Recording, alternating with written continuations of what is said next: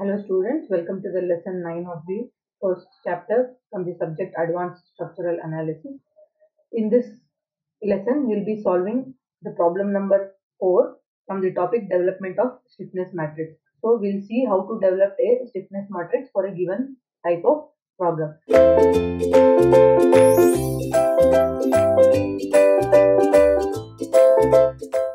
So far in the first three problems, what we have seen, we had a beam with a same EI value throughout. Now, but in this problem, if you observe, half of the beam is of 2 EI and the other half of the beam is of the value 3 EI. Okay, so let us call this as coordinate C. So this is a coordinate which is in between the beam, and at C you have 2 degrees of freedom. One is the moment or the rotation, which is given as coordinate 1, and other one is the vertical displacement upwards, which is given as coordinate 2, and the length of this is 3 by 5 L, the length of this is 2 by 5 L. So let's see how to solve this problem. Now first let us see how many degrees of freedom are there. Totally there are 2 degrees of freedom. So what will happen to your stiffness matrix? What will be the size of your stiffness matrix? It will be 2 into 2. The size of the stiffness matrix is always equal to the degree of freedom, right? So this will be K11, this will be K12, this will be K21 and K22. Okay. Now let's one by one see how to develop this. So whenever you are developing a stiffness matrix, you have to do it column wise. So first let us see to get the elements of first column.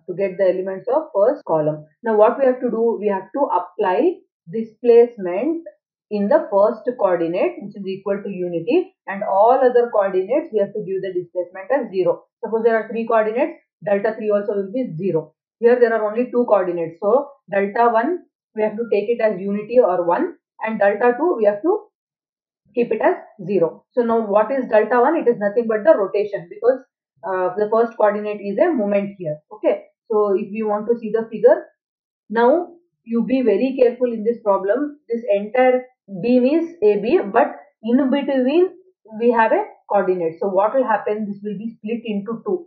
This will be split into 2 like this. Okay, so this end is a hinge, this end is a hinge, this is A, this is C, this is also C. Okay, this is your B. Now when you are splitting the beam, this becomes hinge. It is a very important point. When you are splitting a beam, this becomes hinge. Now you observe this. This is going clockwise. So clockwise means this will lift this particular portion upward. So what will happen? So this will be lifted up, right? And how about this? See, for this beam, it is pushing the beam downwards. Okay, so it will push the beam downwards. So if we want to apply, I'll just write it in a different color. So this is C clockwise. So this is your delta 1, which is equal to 1, and this here, this is your delta 1, which is equal to 1. So basically we are applying a unit rotation at this point C. For this beam I have written separately, for this beam I have written separately. So this is for this beam, what is this is 2 EI and the length is 3 by 5 L. For this beam, the EI value is 3 EI and the length is 2 by 5 L. Now, because of this rotation, what are the moments and the forces reactions developed? Let us see.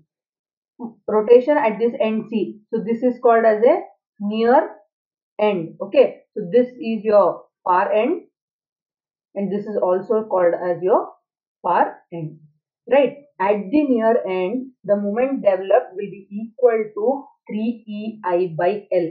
Now what should be the direction? Whatever is the direction in which you are giving rotation, in that direction only your moment will be developed. So here this will be developed in this direction, and here it will be developed in this direction. So what is the value? This will be 3 EI by L. This also will be 3 EI by L. Now, since the far end is hinged, there will be no moment transfer here. It will not be developed. No moment will be developed in this particular case. In the previous problems, if you observe, there will be fixity here. So, half of it will be transferred. But here it will not happen like that. Because the far end is hinged, here also the far end is hinged, there will be no moment transfer. But along with that, both reactions will be developed in opposite directions. Now this is moving upward, right? So here there will be a reaction, upward reaction, which will be equal to 3ei by L square. So if this is upward, here it will be downward. This will also be equal to 3ei by L square. This actually is not required. Only this and this will be required for us, because coordinates, if you observe, are only at C. Right, similar to that, see, this is again coming down, so there will be a vertical reaction here, 3ei by L square, and this will be a upward vertical reaction, 3ei by L square. Hope you have understood. So whenever we are splitting a beam, that becomes a hinge, and at the near end it will be 3ei by L. Suppose this far end is a fixed, half of it will be transferred, but because it is not fixed, it is a hinged here, no moment transfer will be there, and throughout the beam there will be two reactions at both the ends, which will be opposite to each other but same value. Okay, this is what you have to remember. Right, now let us calculate the K values. So what will be your K11? Your K11 will be the, we are giving unit displacement or rotation at coordinate 1, and because of that, what is the force developed in coordinate 1? See, now this is also point C, this is also point C. At point C only your coordinate 1 is there. So this is the first coordinate is a moment. So what is the moment developed here? 3ei by L. Here what is the moment developed? Here also it is 3ei by L. This is clockwise, this is also clockwise.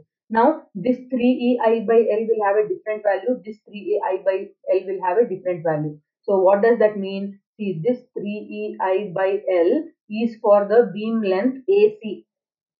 Okay, and the other 3ei by L will be for the beam length CB. Okay, why we have to write differently? Because EI value is different and length value is different, we have to write it differently. Now do the substitution. 3 into EI, and EI is how much for this span? 2EI by 3 by 5L. Okay, here it will be what? 3 into 3EI by 2 by 5L. Now what will be the value? This 3 and this 3 will get cancelled. It will be 10EI by L. Here this will be 9. So this will be 9. This, if 5 goes on the denominator, so it will be 45 by 2 EI by L. So in total, if we take the LCM and solve it, the LCM will be 2L. So this will be 20 EI plus 45 EI. So that's coming up to 65 EI by 2L. So this value is your K11. Okay. Now similar to that, we need to also find K. Let's do it here. We need to find K2 1. What is the meaning of this? We are giving unit displacement at 1, and because of that, what is the force developed in the coordinate 2 direction? Now coordinate 2 is a vertical displacement. So here whatever vertical values are there, we need to sum them up.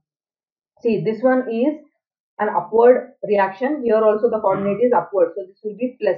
This one is a downward reaction and the coordinate is upward. So this value will be taken as minus. So what will we get? We will get 3ei by L square. This is for the beam length AC, minus, see, this is upward, as I told you, this is upward, so that will be plus, this will be minus 3ei by L square for the beam length CB.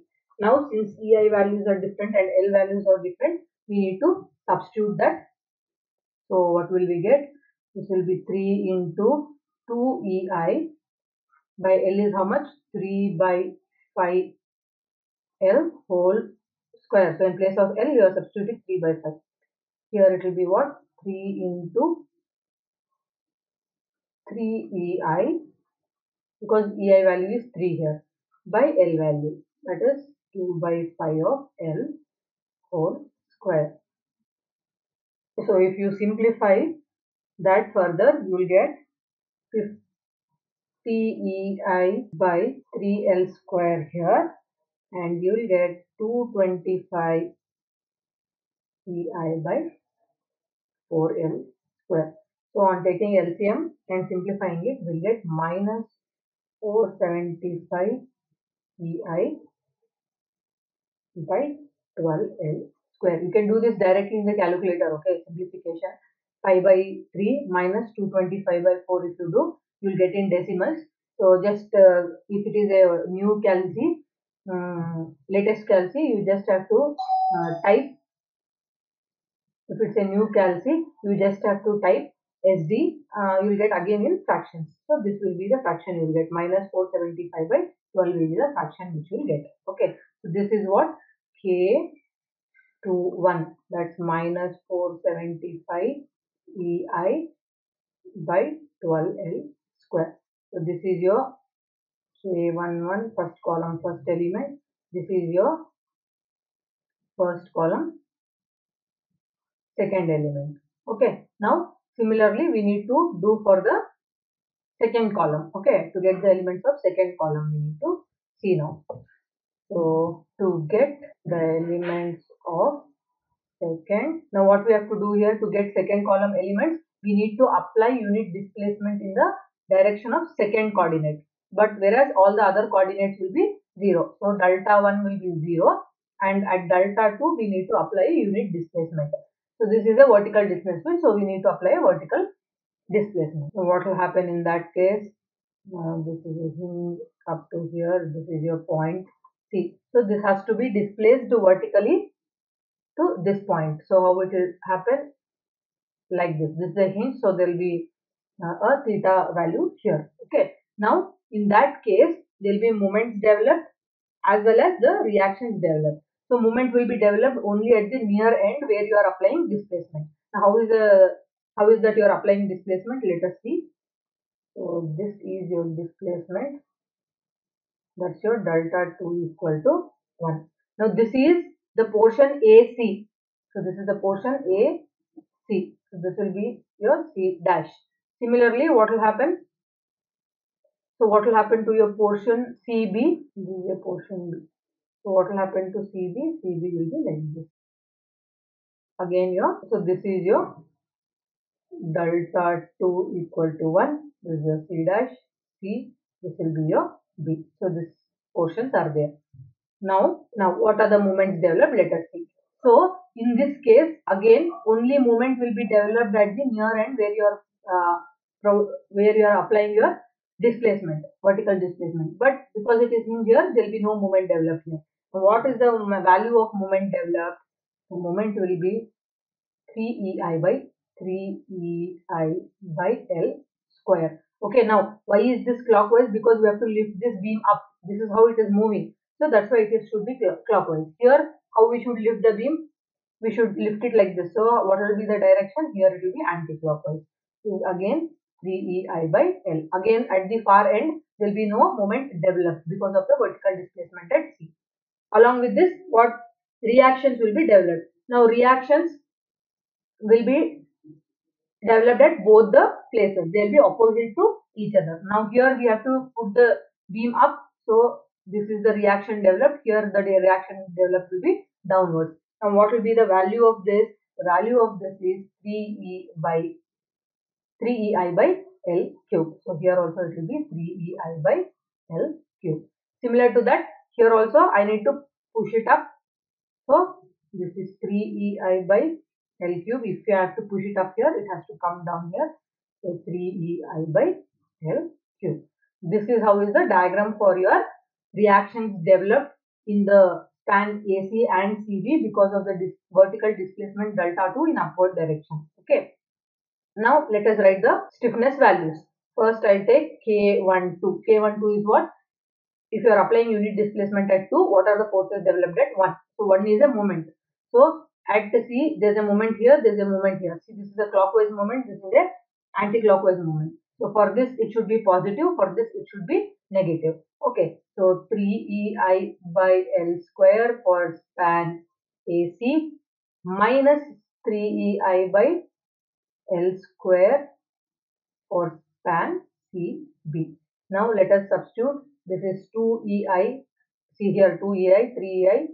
So whatever length and whatever EI is there, that we need to substitute. 3 by 5L whole square minus 3 into 3ei by how much?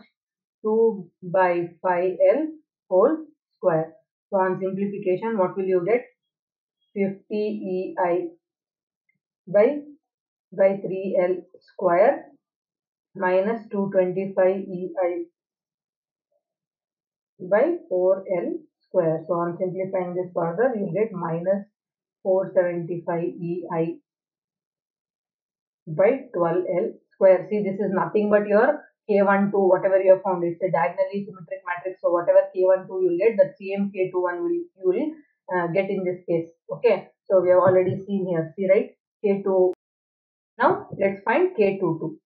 Now for K22, what will you see? That's nothing but giving unit displacement at 2. What is the force developed at 2? So here we are giving upward displacement. If you observe, at C there are two reactions, one at this part of the beam and one another at this part of this beam. Both are upward, so both will be positive. So it will be 3ei by L cube for the span AC plus 3ei by L cube for the span what? CB. Now do the substitutions. 3 into 2ei by how much is the span? 3 by 5l whole cube plus 3 into 3ei by 2 by 5l whole cube. So this will come up to 250ei by 9l cube plus 1125ei by 8l cube. Again on further simplification, you will get K22 as 12125ei by L cube. Okay. So this is your K21, final K21, and this is your K22. Now substitute in your stiffness matrix. That's it. So here, what is the value? 1, 2. So what's the value of 1, 2? Minus 475 ei by L square, 12L square. And here it is 12125 ei by L cube. So what is the values here? You just check. 21 is same as this, but here this is how much? 65 ei by L. 65 ei by L. This is how much? 65 ei by L. This is minus 475 ei by 12L square. So what you can do is you can take ei by L cube common. Okay. So now only L is there. So on the numerator L square will come. This is so 65 L square by 2 will come here. Here what will come? Minus 475 L by 12 will come. Only one L will come because L square is already there. So this is again minus 475 L by 12. And the last one will be what? 12125. This is 12125 by 72 after your calculation. I am just writing it. So if you just simplify this in your calculators, you will get this much. Okay. So by 72. This is your final K22 for this particular beam which is given. Now you can do till here or you can just stop it till here. There is no issue. Okay. So basically it's a 4 into 4 matrix. If you observe, it's a diagonal symmetric matrix. So in the next class we'll solve one more problem with different EI and see what will be the differences. Thank you.